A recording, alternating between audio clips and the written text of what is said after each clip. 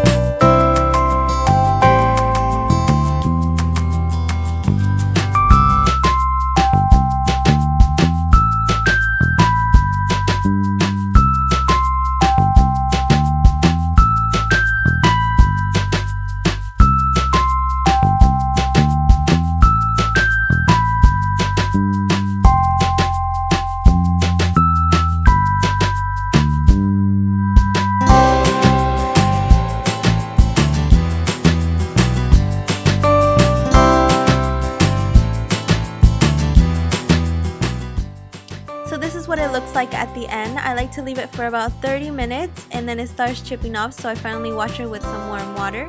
Quick tip, if you want the color to be a little bit more intense, you can go ahead and rub it with some sugar and some lemon juice and it'll make the color a little bit more intense for you. So yeah, that's it. Thank you guys for watching this little video. I hope you guys enjoyed it. If you did, don't forget to give it a thumbs up.